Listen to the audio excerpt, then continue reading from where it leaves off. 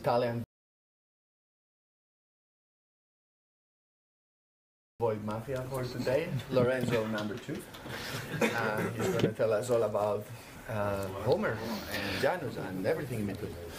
Yes, thank you for the introduction and a slight change of program. So the original presentation was intended to be about Homer 6, but we just decided after seeing the schedule that it would make sense just to show what it's all about with a real example. So the example is going to be Janus, and it's a handover from Lorenzo to me. We do not have those bodies under the clothes, but you probably guessed it. So I'm Lorenzo as well.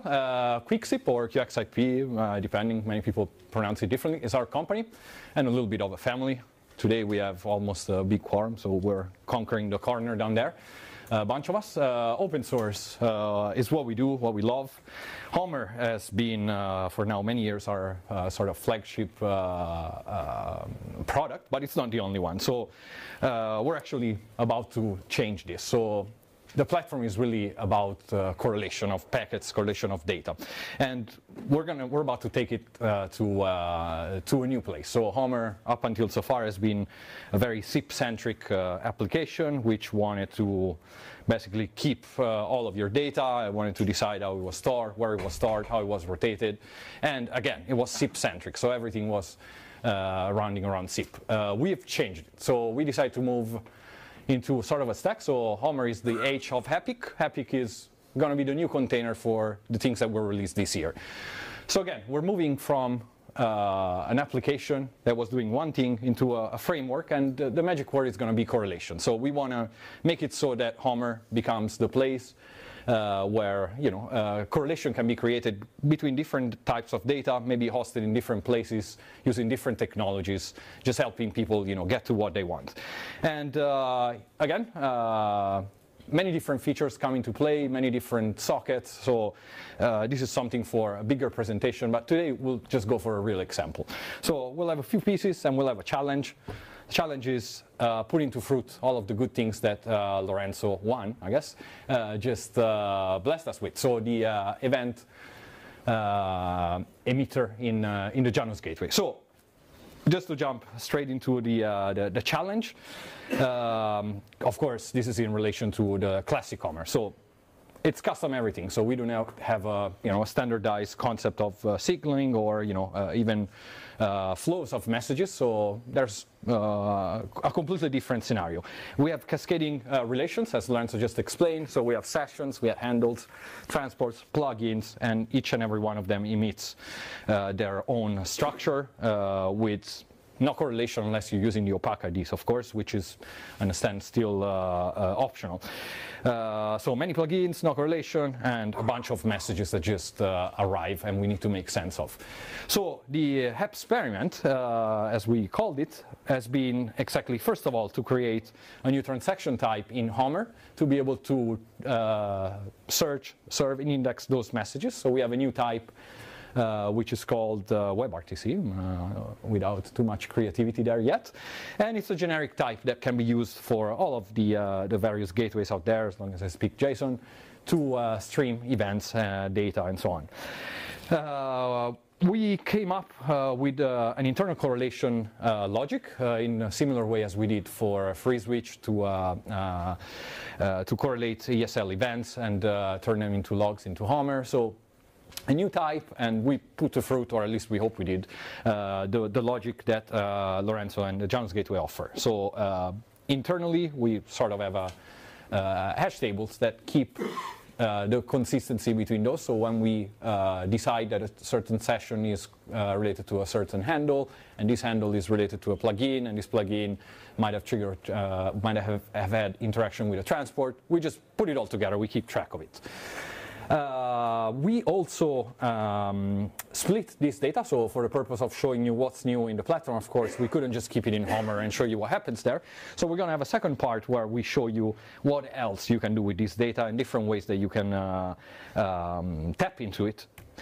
So the pieces of the experiment today. So of course, there's Janus with the event socket, shipping to us all the information that we just seen in the previous presentation. There's Homer. In this case, Homer, it's more than, let's say, the SIP Homer. So a concept that we'll introduce over time.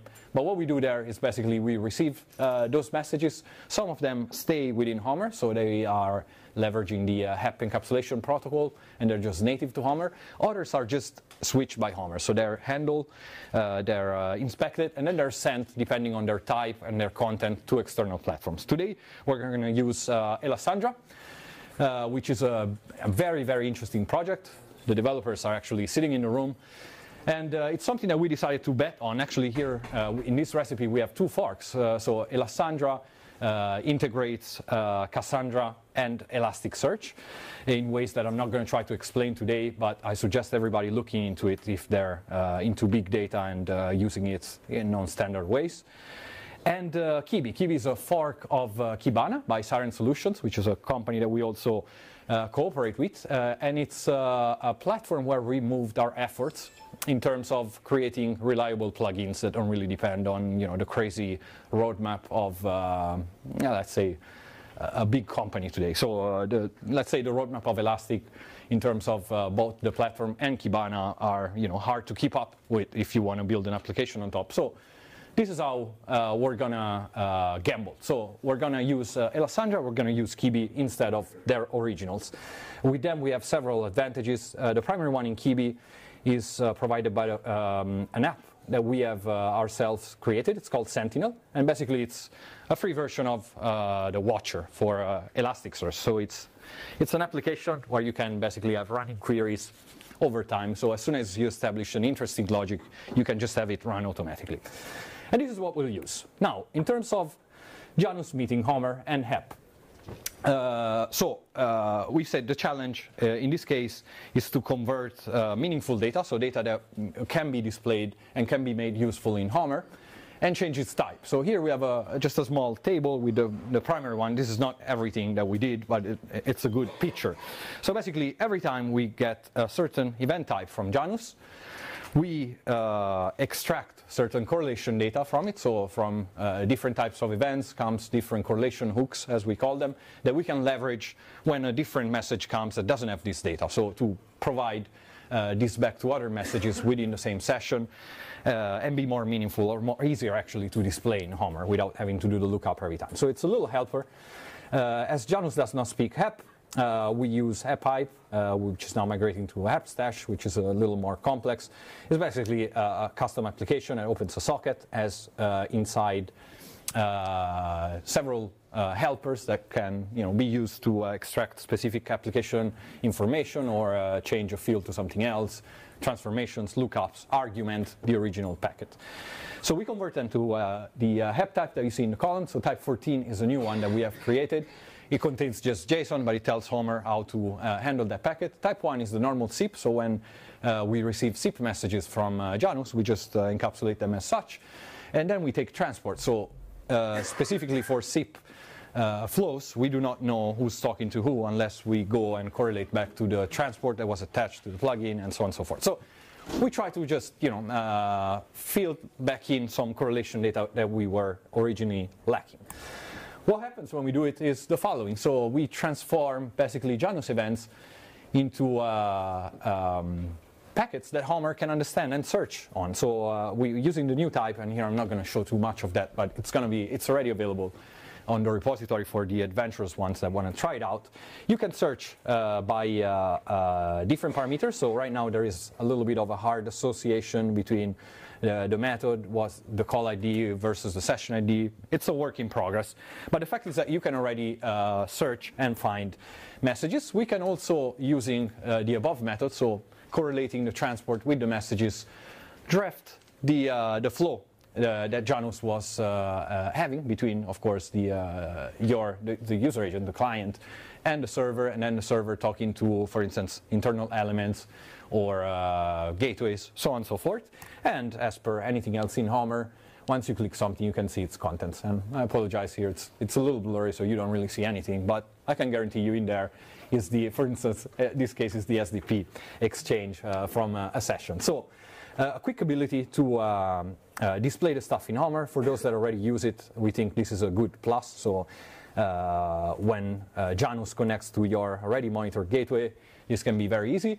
And as a bonus point, all of the media reports that Janus generates from its media legs, we convert into our pseudo RTCP format, which is a JSON, basically a representation of RTCP that we use within HOMER to convert real RTCP into something we can interpret. In this case, we just adapted the information that we had there. So for each session that you have there, we also calculate the MOS, and we show you, if any. I should have picked a back call with some better charts, but we have some just next. So this concludes the HOMER part. So what can you take from Janus and display in HOMER? And of course, here you would also have automatically correlation. So if this was a SIP plugin call that correlated to a SIP call that we monitor with HOMER, you would basically see them correlated, and you would see the quality and the messages from both. Now, getting it a little more elastic. So we said that HOMER and this new HAPIC stack are not just designed to take the data into hostage. So we want to be a generic correlator. We want to be able, for those that already have an infrastructure or a monitoring design, to just leverage this as a plugin. So something that you can use in your flow to categorize, to argument, and to correlate specifically. So what we do here is exactly go and use the second part of the project that we mentioned. So we're going to have HOMER take every message. So in the previous part, we were only using selected messages that were meaningful or that we could translate. In this case, we're taking everything. And we're not just taking everything that comes from the API, but we also modified the client, so Janus JS, which is running in the browser, to also be able to stream data to our car. So we just want to get everything and see what comes out of it. And the effort here is, of course, to automate some of the logic that Lorenzo was giving us in the previous presentation. So how do we quickly get, from a session to its handles, to the plugins that were involved, the media, the transport, and all of that. So down here, just a simple representation. So certain types, and again, they will contain correlation hooks which are injected by HOMER. So those are not natively necessarily in each and every one of those packets. They might be inserted just to make it more meaningful or to generate a full circle when we look at them. Different indices in Elasticsearch so that we can parallelize our searches and optimize also what we get into memory to do it. What happens? As we said, we're going to throw everything in Kibi, so the next screenshots that you will see are from Kibi, which is a fork of Kibana. When we get everything in there, the primary keys that we're going to look at are exactly the session ID, which you see in the first column, the handle ID, which you cannot read. Then here we have the plugin type, and I wish it could be readable. We have the event type. No, sorry, this is the event type, and that's the event name, I guess. Long story short, we want to find ways where we can visualize the relations between those packages that we're getting. And to do so, I created a few dashboards in Kibi. So this is just a generic look. What's Janus doing? So on the top part, you see the different types of events that are categorized by the type of plugin that they were triggered by, in this case, or the uniqueness of the session. So that's just a generic, how over time the system was used. We see the number of sessions that we have received, and we see the number of messages. So for those 50 sessions, we received 4,600 something events from Janus and the client combined. We have a breakdown of the plugins that were responsible. So some were generated by, of course, the echo test, the video room, SIP plugin, playback, whatever it is. We would break it down and it would be correlated, let's say top to bottom.